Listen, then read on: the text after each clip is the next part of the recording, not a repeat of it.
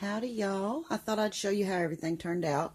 On the stuffed tomatoes, this is what they look like. I decided not to freeze them. I had them in the freezer for about an hour and took them out and decided to go ahead and fix them with supper tonight. So they turned out really nice. They look really pretty.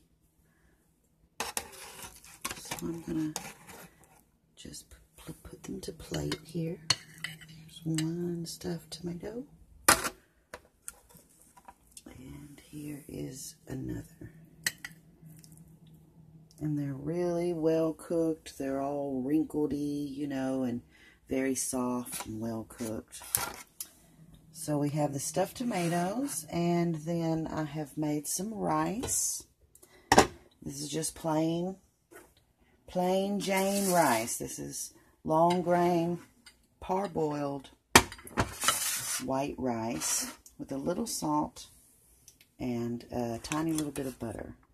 I guess if you use salted butter, you wouldn't need to use any salt, but it's about a teaspoon of salt and a tablespoon of butter. So I'm going to put some rice down here on the plate. Okay, and now here are beef tips and gravy. Turned out really nice. It's been cooking for about 7 hours.